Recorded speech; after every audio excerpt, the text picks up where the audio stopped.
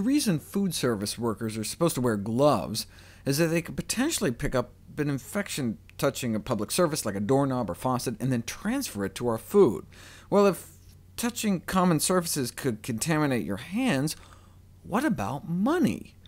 Dirty money, an investigation into the hygiene status of some of the world's currencies as obtained from food outlets.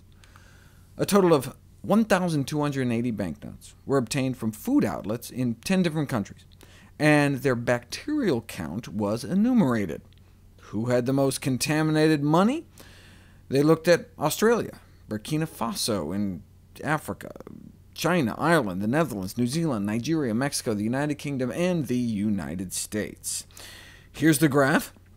Note this is a log scale, so this is like 100-fold difference in bacterial contamination. Let's do the cleanest ones first. Which country has the most hygienic dollar? That's a hint, as only 3 of the countries use quote-unquote dollars: the United States and our winner, Australia, along with runner-up New Zealand. The most contaminated belongs to China, though not all bacteria are the same. If you're just looking at E. coli, for example, as an indicator of fecal contamination, then looking at the white bar, we're number 1, leading the world at 55% of our bills contaminated with E. coli, with Burkina Faso, the 3rd least developed country in the world, a close second.